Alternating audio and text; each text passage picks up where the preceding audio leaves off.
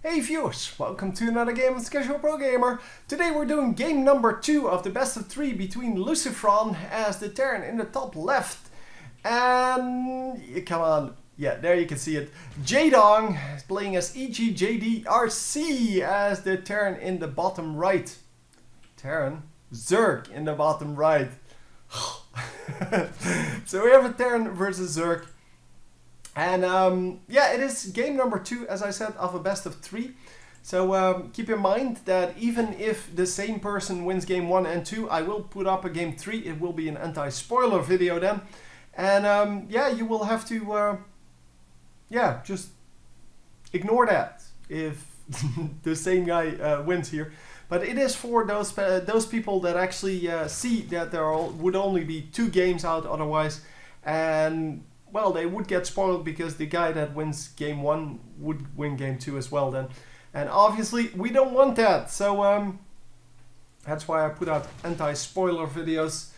And yeah, anyway, that being said, we are going into the match here. It seems that we are going to get the standard opening of walling off that base and yeah, just producing some drones here on this side. Obviously going for the fast expansion here. I'm not sure, yeah, this is apparently a 4-player map without, well, cross positions, force cross positions. Because he is scouting to the sides and he is not going to find anyone. So I'm assuming that is, well, this is also going there. This is because they do not know where the enemies are. So most of the time in these leaks, so this is DreamHack, which will be here. Yeah, DreamHack opened 2013. Most of the time in these leaks, we will have people spawning in cross positions, because then you kind of remove this factor of luck from the game, and that is exactly what we want. We want to have a game based on skill, not a game based on luck. And the scouting information you get, so the earlier you scout, the better your information is going to be. But the information you get can actually be very, very valuable, and it can determine the games very easily. And we don't want that. We want to have those skill games instead of the luck games and someone getting an advantage just because they had a lucky scouting pattern. Because yeah, there's really nothing to that, obviously. So the Terran player does find Jaedong there. Lucifron, sorry. Lucifron does find Jaedong there. And Jaedong by now is scouting towards that that top left, because he knows that that SCV came past his overlord, and he knows that, well, the overlord or the SCV probably came from there, although there is a small chance that he would come from here. But well, he actually did send out this one, and he is going to send out one of his Zerglings because he wants to see what's going on. He's going to find 3 Marines out, and that is going to put his mind at ease, because 3 Marines means that well, at least he's still in his base, he's not attacking, so he has only 1 barracks out, because otherwise there would be more. And all in all, yeah, it's good news for him, basically. So he does lose 1 Zergling there, and he's going to lose the second one as well. 2 more Zerglings then, sacrificing themselves for no reason. So losing 4 Zerglings for no reason whatsoever. He knew what he needed to know, and obviously you want to kind of put a Zergling over here. You want to put a Zergling maybe over here somewhere, like on the high ground, because you want to see whether your opponent moves out with his army. And if you have those scouts in the middle of the map, that is good enough. So normally that kind of scouting information is good enough to kind of provide you with enough warning to not get surprised by the attack. And we are going to get 3 Marines on the watchtower, and they are going to scout towards this base, I'm assuming. No, they're going to go to the natural expansion, in fact. Even though he knows that's up, he knows that's defended. So this is not going to do anything, even though if he went for that third base, he would have done a lot better. He knows that that might be up, and if that's up, there's not going to be any defense there, because the Zerg player would be spread too thin, and that is not something that you can risk, really. Yeah, the Queen's doing a little bit of damage there to one of those Hellions. Hellions and Marines out now, and he's going to try to put some pressure on, but with this many Queens, it is going to be hard to do that. Although this hatchery doesn't... Oh, it does have a Queen, never mind. I just missed it. So yeah, it does have 2 additional Queens, just for the fun of it, just for the creep spread, and one of them is going to go over here to inject some larvae there. And the other one is going to stay here, just produce some of these creep tumors. And obviously the creep tumors are the ones that that spread the creep. And you do want that. You want to have that creep spread as widespread as possible. And yeah, this base is now up and running. It should get its first, well, its first miners, workers, I guess, soon. And well, we'll have to just wait for that to happen. For now, yeah, we're just focusing on getting that creep spread going. He is going to try to drop here, which is going to be super successful because there's nothing defending this. And wow, this is actually a pretty big drop. 2 Hellbats and 4 Hellions. And that is going to be very, very bad for the drone count. But not really going for the drones here. He should have just rushed in for the drones. Would have been so much better. But he is still going for it. There you go. Getting the drones. And man, this is going to put Jaedong so far behind. Lucifron having a, well, a great easy time there. Yeah, just dropping it in. Not really caring about anything. And then getting so much out of that. So, oh, resources lost. Yeah, you can see that our Zerg player here is at so much more resources lost. 52 units lost. And although some of those will be the Zerglings, a lot of those were actually workers. So I can't pull up the actual workers. But yeah, here you can see he is still ahead in workers. But yeah, I cannot see how many he killed. Because of this this UI that they made, it disables the normal ability to show you that. So anyhow, it does seem that we are dropping once again out. Come on, stop lagging. These replays are really not good for my computer apparently. Either that or it's in the replays. I'm going to pause for a moment just to remove this lag. Okay, we are back and we just saw a drop here. Well, we are still seeing it. And we are going to take out a bunch. No, not that was not enough to make it worth it, but he still has all of his units and he's actually going to get out. Yep, no problem. So he did kill a few units, about 3 more drones. And yeah, that is good enough then. I mean, if you lose nothing for it, then yeah, of course it's good enough. We have a new drop coming in, and this drop is still not done. He is still trying to get that done. However, he is going to lose his unit. Oh, Medevac does survive, and he is going to go in just with that. In the meantime, these guys just take out the entire, well, or almost take out the entire base. But well, all of the drones do get out.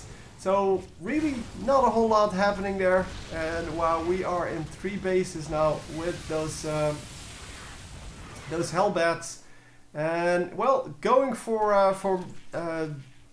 Mutalisks then. Mutalisks are going to do great against these drops, obviously, because they will take down those Medevacs really easily. Plus, all of the units that have currently been built cannot go up against this. They cannot go up against air units. So yeah, Mutalisks, an excellent switch, which of course is nothing else. Well, we expected nothing else. I mean, that's exactly what we expected out of this. Well, a great player. So obviously he's going to think about what he wants to switch to. And he is going to go for Mutalisk. And now I think the resources lost, yeah, they're equal again. Because, well, these failed drops, even though they did some damage, didn't do nearly enough damage to make up for what they lost. And with the tech switch coming in, it is going to be very, very dangerous for this Terran player now. Because he keeps producing those Hellbats, and those Hellbats are going to do nothing against this. Yeah, they're just sitting there. They're just they can run around, but they can't really do anything. So there is well, there are several turrets out actually. The missile turret's doing a good amount of damage, but it is, well, almost impossible to defend your entire base with just missile turrets. So he is probably going to find a place to invade at some point. And that place is over here apparently. Well, yeah, he does find that he can shoot at things right here. And actually bounce off of the buildings. Oh, Widow Mines coming in, but they don't burrow in time. So nothing happened. So we are going to take out a refinery here before it comes up. And it didn't get cancelled, so yeah, well, it's a little bit of a win at least. Refineries and such are not very expensive, so you shouldn't just be too happy about taking one out, but still, it is a little bit of minerals, and that is great. So we have more Mutalisks out, and yeah, look at the amount of production going on. It is Zerglings now, Zerglings and Mutalisks, and we do get Burrow. I like Burrow. I don't understand why people don't go for it more often, because it is a really, really great thing to have, especially for the lower level matches, but also for the high level matches. Because most people don't run around with detection, especially non-Zerg. Zerg, of course, has very good detecting things, but someone like Terran, yeah, who's going to build a Raven, really? So as long as they don't know what's going on, so as long as they don't know that there are burrowed Zerglings over the map, or yeah, something like that. I don't know what you want to burrow, but burrowed Zerglings would be a great option to go for. Once again, we have a drop, and this time it is Marines. The Marines are going to do a little bit of damage, but not enough, I have to feel. I don't know what they did though. Let's see, resources lost. No, he didn't do enough, because he actually lost more than he gained. He's about 100 behind now, whereas previously he was at least 150 or so ahead. All in all, we are getting a little bit fed up with the drops here, and yeah, he did spot that dropship, I think, or well, it's a medevac now. It used to be called dropships. No, he's not going to find it. I thought he saw it. Oh, he did see it. He did see it, and he's going to take it down. And now you can see, yeah, that's another 500 lost. That is not good. And well, the Marines are being produced now, but still producing medevacs. Still trying to get that going, it seems. So get those drops off. But wow, Mutalisk, dude, you are against 4 missile turrets. But he doesn't care. I don't care about your turrets. I just care about attacking stuff. Holy crap, just going straight in there. He knows how much damage he's going to take, obviously, because these are the pros. He knows how much damage he's going to take, and he's willing to take the damage if he can trade that for the base and all of its SCVs. So we do have a big army coming out now, and Lucifron might actually get some advantage out of this one, because if he can land the splash on those Mutalisks with the Widow Mines, that is going to be huge. But no, he burrs all of the Widow Mines at the same time. No, there you go, getting one splash off. He burned all of them at the same time, meaning that they will all shoot at the units that are closest, and that is just no good. Yeah, the base does go down, and as I said, he might actually get a big advantage out of this attack, because this attack is really aimed against those Mutalisks. With all of those Marines, he might actually be able to do it, but oh, the Banelings do so much damage! Oh my god, and they just keep coming! my god, the entire army goes down to the banelings. And yeah, he did take out most of the mutalisks though.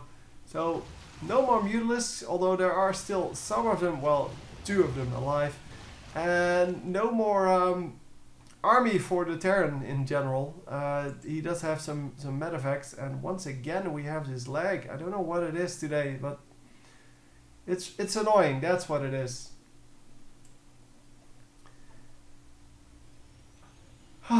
So a little bit of calm before the storm, I guess. And let's see what the switch is. He is going for some Zerglings, some mutalisks. He's not going to switch into something else. Even though he can. I mean, he can pretty much do whatever. So yeah, 6 Widow Mines up. And the Widow Mines, yeah, they do a crap ton of damage. So they can actually do very well. There is a big attack coming in over here. And he is going back for that. It didn't really do anything. It did a little bit of damage.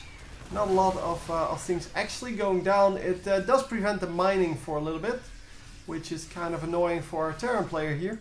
And he doesn't really land his base. Oh, he has a bird Zergling under it. Okay, that explains that. And all of the SCVs are going to go back to the base. This is probably worth it because Zerglings are worth nothing. So they cost nothing. And he prevented the mining for quite a while. So probably worth it. And we are going in with our new group of mutalisks. The upgrades are coming out now. And we are actually getting carapace upgrades. Ground carapace, which means that those Zerglings are going to be better. And are we going to get a base race here? Because that is very unwise for our Terran player.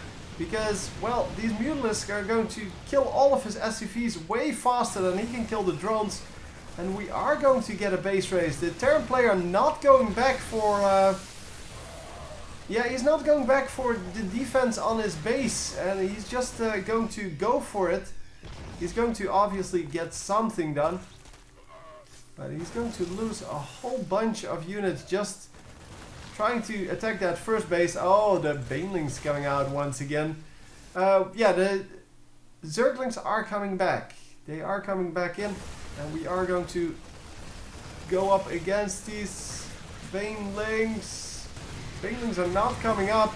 There you go. Finally he has his banelings up. And yeah, it was too late anyway. So there are... yeah, well, there are multiple of these Widow Mines out. He does need some detection, and there's the detection, and instantly takes out everything. So the GG comes out, and we do have a 2-0 victory for Jaedong. And yeah, that was a really nice game. Nice aggression from the mutalisks, and of course good defense against the mutalisks. I mean, these missile turrets, they actually do really well, and then the switch to the Marines was actually really nice, but he just couldn't make it work from that point onward. He lost too many resources in his own suicidal attacks, and just couldn't make it work because he couldn't keep putting on the pressure. He lost too much in those drops. He stayed on those hellbats a little bit too long and shouldn't have dropped the 3rd and the 4th and the 5th time, and just lost units for no gain, and that was just not good. So anyway, I hope you enjoyed, and I will see you next time. GG.